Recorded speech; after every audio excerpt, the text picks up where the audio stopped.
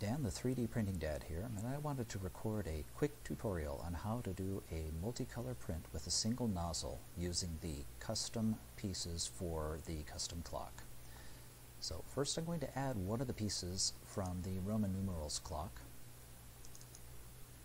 And there we go. Now if I were to just rotate this around, you'll notice that it really looks like just a flat piece there. So what I need to do first is I need to split this.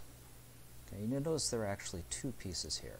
So I'm going to delete one of these, and you'll notice that it actually has the Roman numeral 1. Okay?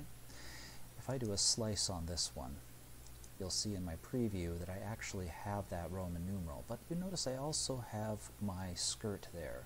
So one of the things I need to do is I actually need to get rid of that skirt. So let's get rid of that. And go back here, reslice that, and you notice that now it is gone, which is what we really want.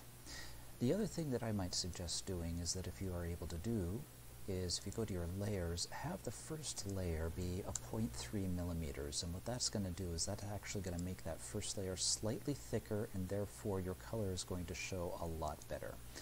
So do that slice again, and now if I want to, I can actually export that G-code to a file. And you're going to need to be able to organize these. Now, once I've exported the G-code, I can then add that piece back. We're going to do the same thing again. We're going to split those two, but this time we're going to delete the number. So if I do that, you'll actually see the recess now in the piece. Slice this one,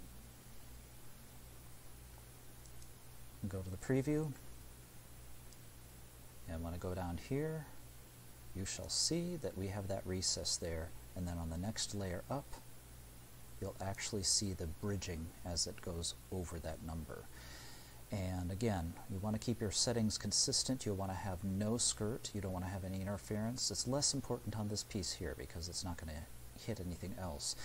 But that 0.3 layer, a 0.3 millimeter layer is going to be an important one as well.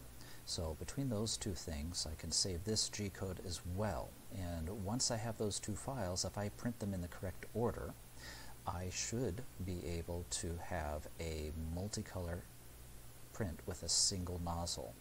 You would want to, of course, print the Roman numeral first, and then the piece second, and there you go. So that, in a nutshell, is how you can do a multicolor print with a single nozzle with these custom pieces that are included in the custom clock models. Thank you very much.